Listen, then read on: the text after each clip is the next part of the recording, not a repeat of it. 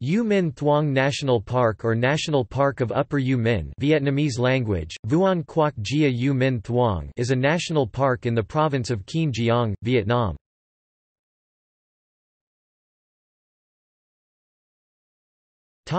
Establishment.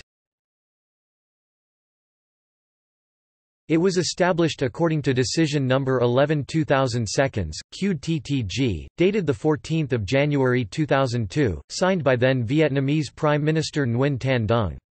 This decision turned the U Minh Thuong Nature Reserve into U Minh Thuong National Park.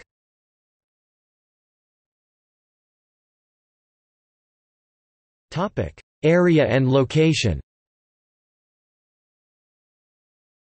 The park covers approximately 53 square kilometers, 30 square miles, with the nearest city being Rach Gia. Topic: Flora and fauna. U Minh Thuong National Park is widely considered the richest region of the Mekong Delta in terms of plant and animal biodiversity. It boasts of over 243 plant species. The park has a rich and varied mammalian population, totaling an impressive 32 species, including hairy-nosed otters and fishing cats. U Minh Thuong National Park is a haven for rare and endangered birds. A total of 187 species of birds has been recorded here, including the oriental darter, spot-billed pelican, black-headed ibis, glossy ibis, greater spotted eagle and Asian golden weaver. There are also a total of 39 amphibian species and 34 species of fish in the park.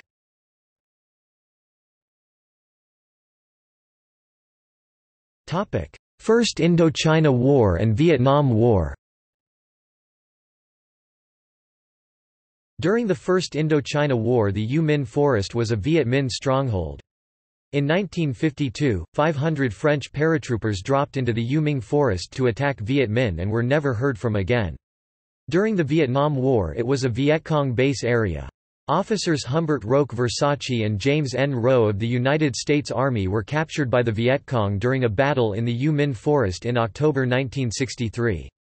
Versace was posthumously awarded the Medal of Honor by American military and Rowe escaped 5 years later. American politician John Kerry commanded a swift boat in the area during the Vietnam War, known as the American War in Vietnam.